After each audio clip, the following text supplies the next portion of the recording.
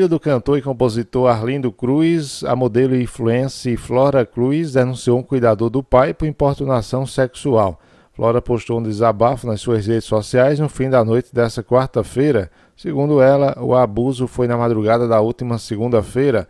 Tive meu corpo tocado sem minha autorização, escreveu a modelo, dentro da minha casa, no meu quarto, achando que estava segura com uma pessoa que estava ali para cuidar da saúde do meu pai, detalhou.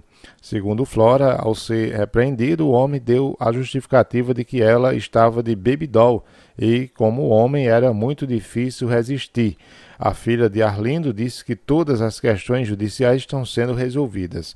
Não falei nada antes por medidas de segurança. Resolvi tornar pública a situação para me proteger e usar minha voz para que mais mulheres não se calem. Não importa a roupa que você está usando ou a ausência dela.